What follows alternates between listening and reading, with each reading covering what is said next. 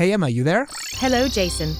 Is that the S24 Ultra? You've been using that phone significantly more than I anticipated. Well, it's only been a few months. I wouldn't say that's excessive. Plus, it's a good phone. Why do you say that you're surprised at how much I'm using it? Permission to speak freely, sir. Yes? You're an eye-sheep. Wow, Emma, if I actually thought that you had some level of human emotion, I actually might be offended by that statement. Why do you think I'm an eye-sheep? You've been using an iPhone since the iPhone 3GS, and after analyzing your bank statements, you spend an inordinate amount of money on Apple products. Okay, can we stop with the spying on my financials? So what if I like stuff from Apple? It doesn't mean that I can't like other things. On the contrary, based on the data I've collected, you fit the profile of someone who should in theory hate the Galaxy S24 Ultra. Hence why I'm surprised to see you using it so often. First of all, you're stereotyping. What's up with AI being so prone to stereotypes? And number two, I'm a tech reviewer. I've been doing this for a long time. I have an inherent passion and appreciation towards all tech, and I'm trained to be as objective as I can. Plus, the S24 Ultra is legit an amazing device. What's not to love about it? You're right, Jason. I apologize for the unfair generalization. I should have known better.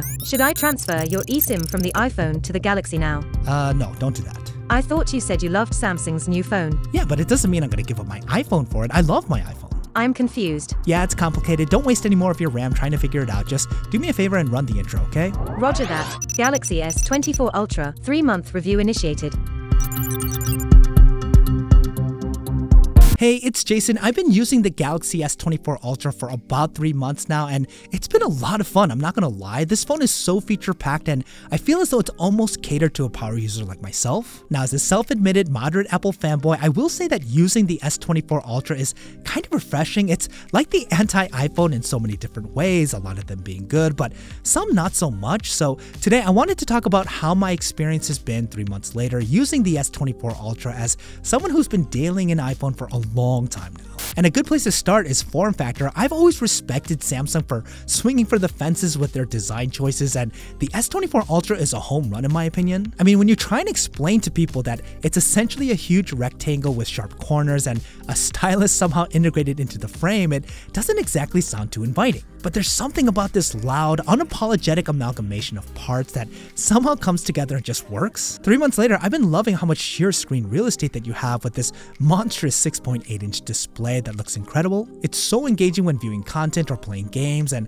I love that Samsung made the screen completely flat this time. It makes the whole phone come off a bit more clean and refined. And what's interesting is that the S24 Ultra to me is surprisingly comfortable despite its jarring dimensions. I thought it would be a lot more cumbersome, but it's definitely not as intimidating as it looks. Samsung decided to use titanium for its frame, an upgrade from the standard aluminum it's used on previous iterations of this phone. And it's interesting because the iPhone 15 Pro Max that also uses titanium, it gets a weight reduction because it was previously using stainless steel, which is heavier, and because of that it can feel as though it lost a bit of its premiumness in the hand. But the S24 Ultra actually gets a slight weight increase, not to the point where it's uncomfortable, and it makes the whole package feel a lot more luxurious with this minor change. And generally speaking, from someone who's been using an iPhone for years and years, it's refreshing to use a phone that has such a unique and different form factor. Every time I'm out in the wild using it, people always ask what phone it is. That almost never happens when I'm using an iPhone. Now, when it comes to the overall user experience, as an iPhone user, this is where it starts to get a bit more polarizing. Now, I'm not going to go into a deep dive Android versus iOS debate. They're both great, and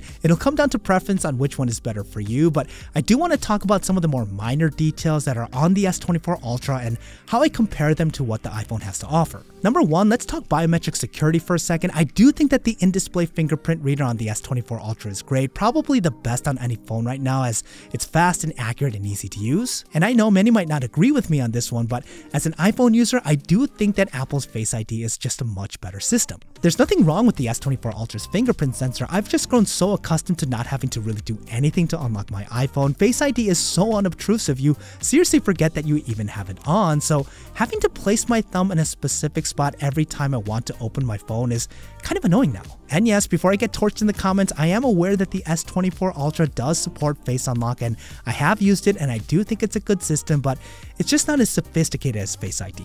Now, something Samsung just does better than Apple when it comes to the user experience is leveraging the space their phone gives you. The S24 Ultra is a massive phone, and you have a lot of different ways to customize or use One UI to take advantage of all that screen real estate. And this sentiment is best illustrated with the addition of the S Pen. The fact that this is an integrated piece of the phone and it works incredibly well truly shows how Samsung is intentional about maximizing functionality and utility with power users in mind. The iPhone, on the other hand, really doesn't do anything at all with its software to accommodate for its larger sizes of its Max and Plus variants. They just blow everything up on a very rigid operating system and don't offer any additional utility despite all the room. Plus, the S24 Ultra has a lot of new features that are integrated into One UI, such as the new circle to search feature that works really well as new advanced AI photo editing capabilities where the S Pen actually comes in really handy. And I think all of this makes the S24 Ultra a lot more of a fun device to use. There's so much more to explore and mess around with. Now, it does take some intentionality and digging around to figure out how everything works, but if you're a tech enthusiast, it's a lot more entertaining than the iPhone. Now, when it comes to performance, I'd say my expectations are pretty high being a longtime iPhone user, but I'm happy to say that the S24 Ultra delivers in this category as well. Being powered by the venerable Qualcomm Snapdragon 8 Gen 3 chip, the Ultra stands as probably the most powerful smartphone in the world today that's not an iPhone, so navigating around the UI is smooth and jitter-free, the 120Hz refresh rate is steady and rarely throttles, you get no lag when playing games, again, the S Pen works extremely well, and the new AI features are no doubt impressive. Probably one of the areas of performance that has stood out a lot for me has been the battery life. I'm coming from the iPhone 15 Pro Max, which probably has the best battery performance on any phone to date, but the S24 Ultra is no slouch. I've been getting close to 8 hours of screen on time, and the standby time has been exemplary, so it's great that a powerhouse of a phone like this can easily still get me through a full day of heavy use without any issues. But the main area of performance I was most interested in was camera quality. There's a lot of hype around the 200 megapixel sensor and the ability to shoot 8K resolution video, and with such crazy specs, I was eager to see how they translated when it came to day-to-day use. And when it comes to still image photography, the cameras do a good job, no doubt, but as an iPhone user, it's almost made immediately clear that Samsung has gone a different direction when it comes to the way they manage computational photography. The recipe here seems to add a bit more saturation and digital sharpening to the mix, which can make your photos come off a bit more flattering, especially on this gorgeous display, but a bit over-processed when you take a closer look. Apple tends to focus more on color accuracy to make the photos look as natural as possible. This is not to suggest that the iPhone is better when it comes to stills. It's really going to come down to preference, but to me, the difference is pretty noticeable. Then when it comes to video, again, the quality here is good. There's been a lot of improvements on color saturation and not overdoing it with digital sharpening, but I'm going to sound like an Apple snob here. It's just not on the same level as what the iPhone could do. Now, that's not a stab because I don't think any phone can really compete with Apple in this arena, and I will say this is probably the best video that you can get on a phone that isn't an iPhone, but as someone who uses their phone for taking videos quite often, this is an area in which I would miss my iPhone.